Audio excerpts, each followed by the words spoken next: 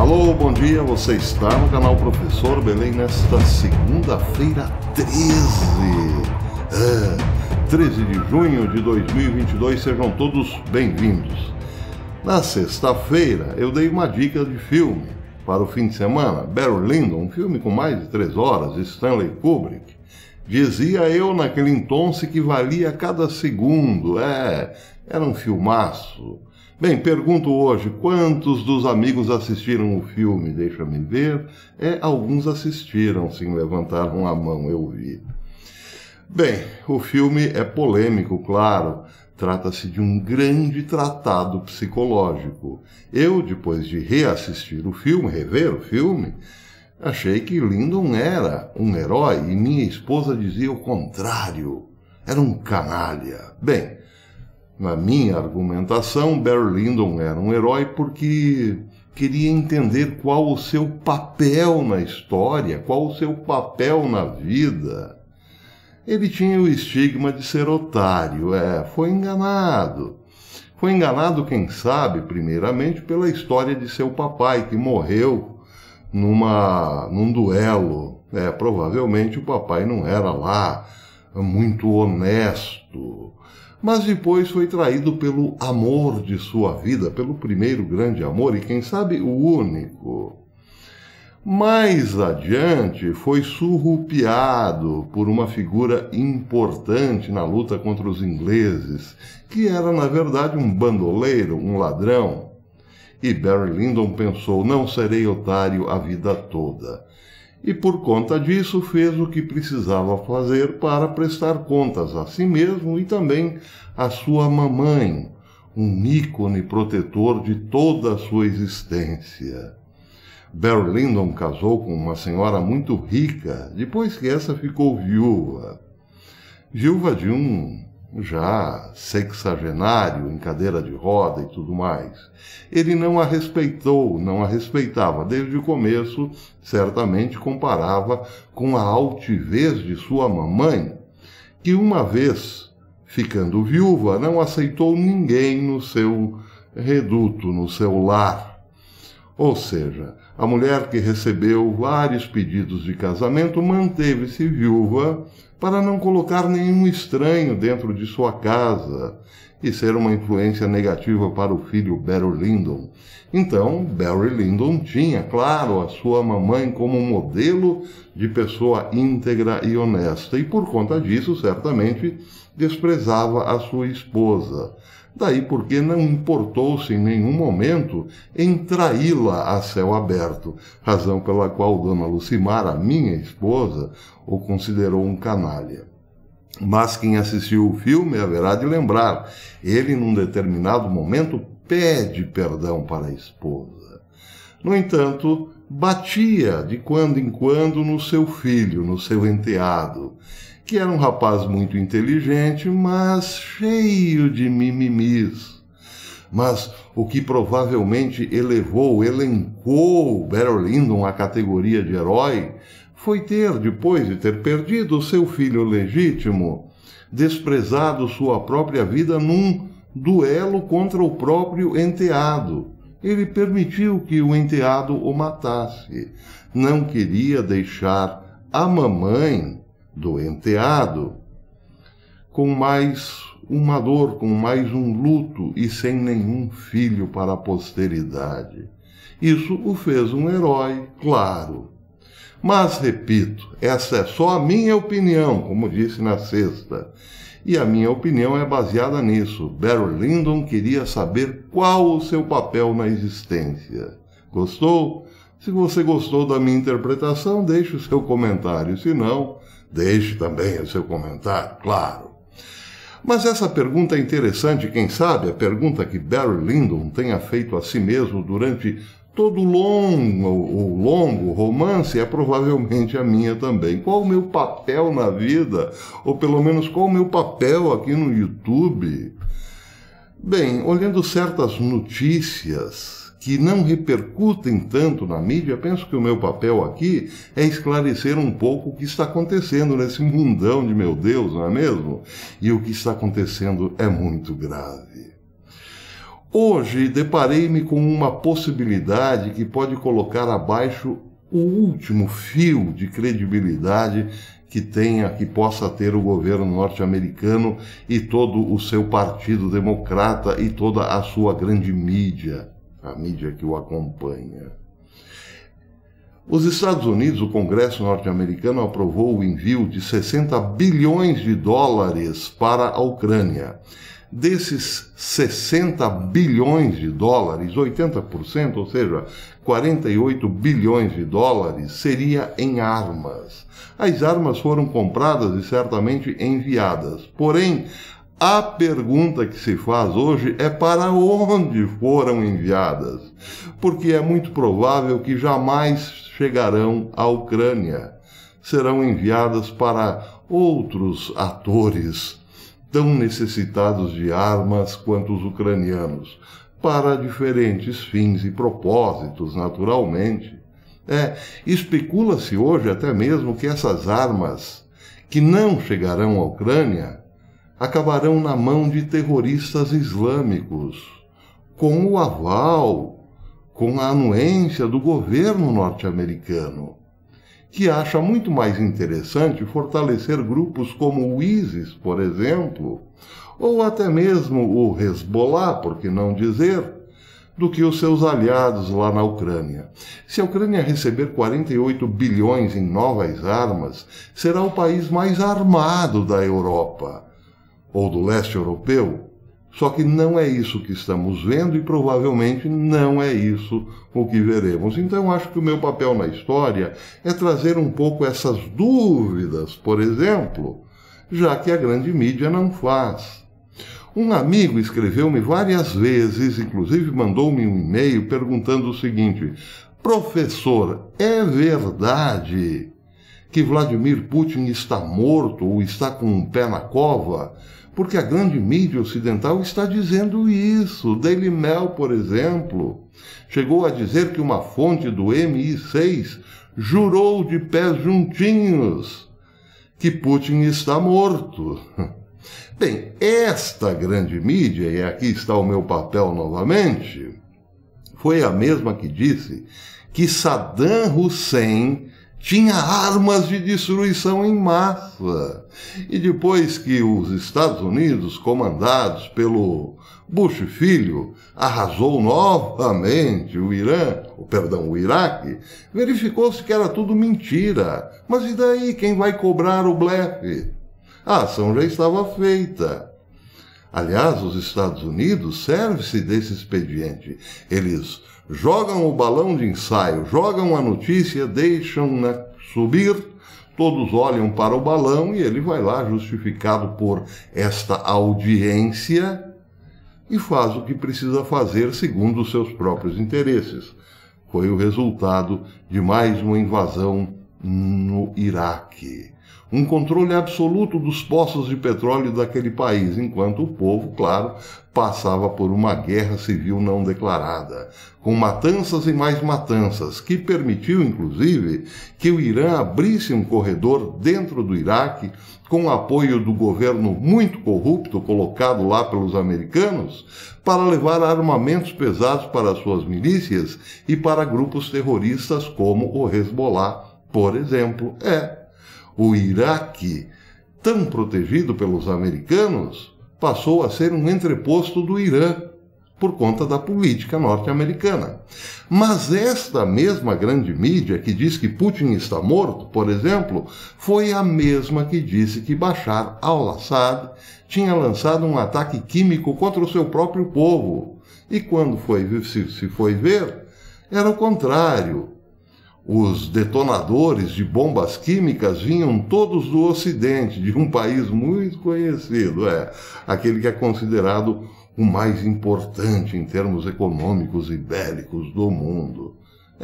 Sob a regência de Barack Hussein Obama, muitos sírios morreram sufocados na guerra química, culpa de Bashar al-Assad. Pois é, esta mesma mídia disse há não muito tempo atrás que 300 civis foram mortos num teatro em Mariupol depois de um ataque russo. Só que A própria Reuters, que deu a notícia, 3 dias depois disse que não era possível confirmar a veracidade da informação. Então estamos, claro, vivendo uma grande mentira. E essa mentira é alimentada pela grande mídia. E o meu papel, quem sabe, hoje é só esse: alertá-lo. Não caia no primeiro conto da sereia, nem no segundo, nem no terceiro que você ouve por aí. Hoje é preciso ter muito cuidado, porque nós estamos, de fato, dentro do reino da mentira. Alguém, por exemplo, chega à presidência depois de uma grande fraude que ninguém pode investigar. E, portanto, disse: está tudo normal. É isso que está acontecendo neste mundo de meu Deus. Querem mais mentiras? Bem, já que estamos nesta seara, não custa lembrar umas quantas de Joe Biden, por exemplo. Joe Biden disse o seguinte há poucos dias atrás, que a grande inflação que se anunciava nos Estados Unidos era tudo mentira. Ele chegou a dizer o seguinte, abre aspas: as famílias americanas estão com menos dívidas, suas economias médias estão em alta. E mais americanos sentem-se financeiramente confortáveis.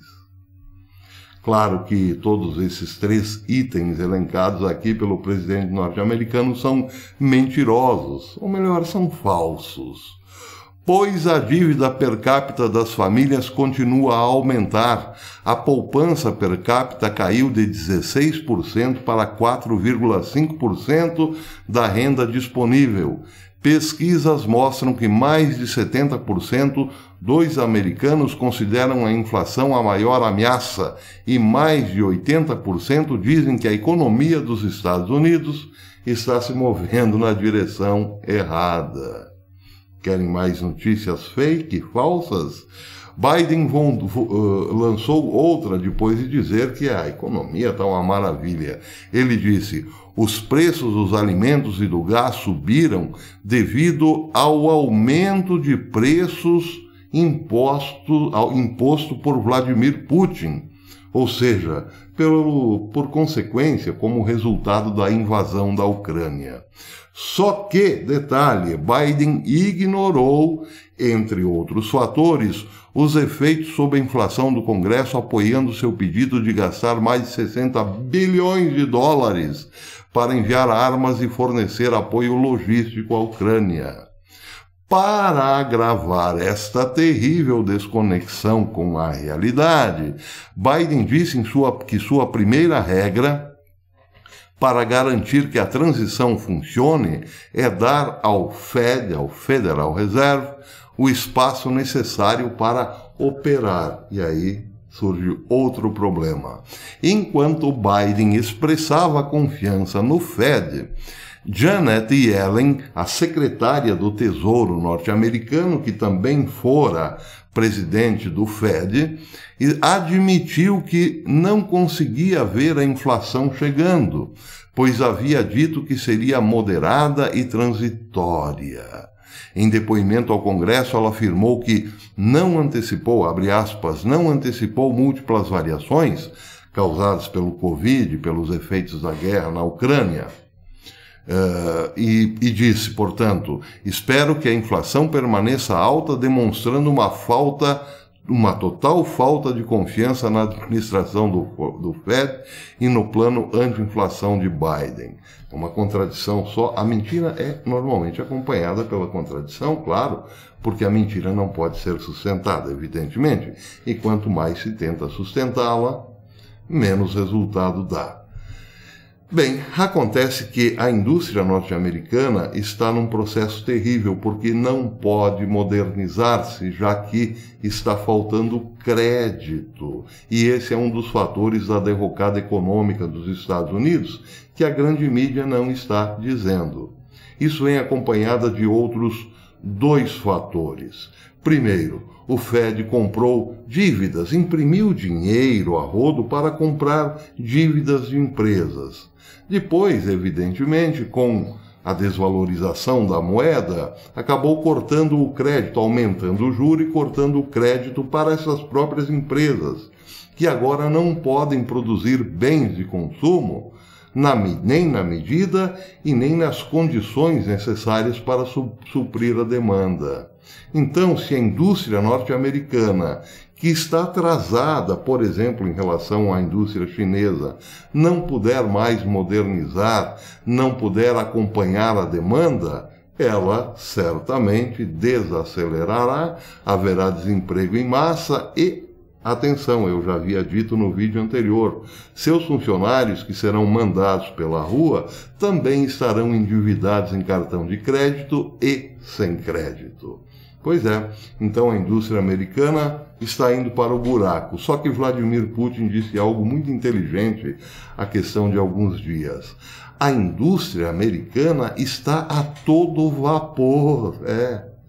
A indústria da impressão de dinheiro. É a única que está a todo vapor atualmente. Muito bem, para terminar, tem uma noticiazinha também interessante que poucos estão dizendo por aí. Segundo o New York Times, que é parte do grupo que sustenta Biden no poder, já admite que Biden está totalmente descartado para uma reeleição em 2024. Acontece que, segundo o New York Times, já quase que 60% dos notórios votantes do Partido Democrata estão insatisfeitíssimos com Joe Biden por causa da sua política econômica. Eles estão vendo a inflação chegar, a economia sendo corroída e também estão vendo que a midterm, as eleições de meio de mandato, irão para as cucuias. Biden não conseguiu manter uma economia estável e sólida no país e perderá agora as eleições de meio de mandato. Mas, diz o American Thinker, esse não é todo o problema, pois, segundo o American Thinker, o New York Times admite que os democratas estão lutando para explicar a alta da inflação de 40 anos, estão também lutando para explicar o aumento do preço da gasolina, uma pandemia persistente, tiroteios em massa no país e uma Suprema Corte pronta para acabar com o direito federal do aborto. Só que, segundo o American Thinker, o que os americanos realmente não estão falando é a política externa desastrosa de Biden, que perdeu o Afeganistão, perdeu bilhões de dólares em armas para os afegãos, colocou uma montanha de dinheiro, supostamente na Ucrânia, que é um poço sem fundo, numa guerra perdida e tudo mais, sem falar nas próprias falcatruas da família Biden e por aí vai. O fato é esse, se o New York Times já admite que Biden é peça descartada para 2024, e provavelmente será sim, a força dos democratas não se concentra em responder essas questões, mas em atacar Donald Trump, com medo, claro, que ele volte com tudo em 2024. Uma comissão da Câmara já está colocando uma possibilidade de processar Donald Trump por ter incentivado a invasão do Capitólio. Essas serão as próximas notícias aí a bombar nos Estados Unidos. Eles tentarão colocar Donald Trump não só ilegível, mas quem sabe atrás das grades. Estão armando esse esquema porque Biden já era. Bem, eu teria muito mais coisas para falar nesta gelada segunda-feira, mas o vídeo está ficando muito longo, então eu deixarei os outros assuntos para amanhã. Amanhã eu pretendo fazer uma live. Live, para quem não sabe, é quando eu estou aqui ao vivo. Ao vivo e a cores. Já esse vídeo aqui é gravado, eu estou gravando esse vídeo, agora é 10 horas da manhã, dessa, repito, gélida segunda-feira. Por falar em gélida segunda-feira, Alexa, qual a temperatura agora? Neste momento, está 13 graus Celsius. Já não está mais tão frio. Quando eu acordei estava muito frio, estava 6 graus aqui no oeste do Paraná. Agora está quente, agora é verão para finlandeses, por exemplo. Muito bem, então vamos terminar e lembre-se, amanhã tem live. Quero terminar com 2 abracitos a Neiva Maria Mineiro Amorim, pediu um abraço. Ah, professor, quero um abraço também, kkkk. Tenha um dia abençoado, amado professor Bellei, obrigada por todas as informações. Obrigado eu, Neiva, um grande abraço, beijo no seu coração. Quero mandar um abraço também para o Ciro Peixoto. Professor, mande um abraço para nós da roça de Araraquara, interior de São Paulo, Bete e Ciro. Sempre vemos seus vídeos na hora do almoço, do almoço, ele diz. Abraço. Grande abraço, Bete e Ciro. Grande abraço aos queridos amigos de Araraquara, que têm sofrido muito por, enfim, né? Opções ou escolhas infelizes na política, mas nem todos, claro. Não é o caso, por exemplo, de Ciro e Bete. Esses devem ter escolhido bem, mas e daí, né? Então, um grande almoço para vocês tudo aí de Araraquara. Um grande abraço, beijo no coração. Então é isso, meus amigos. Lembrem-se, quem está no exterior e quer colaborar com o canal, logo aqui abaixo da minha figura, ou melhor, na capa do canal, do ladinho da minha foto, tem lá o ícone do PayPal. Os amigos podem fazer doação em qualquer lugar do mundo através do PayPal. Eu agradeço de coração a todos. É isso, fiquem com Deus e até amanhã, se Deus quiser.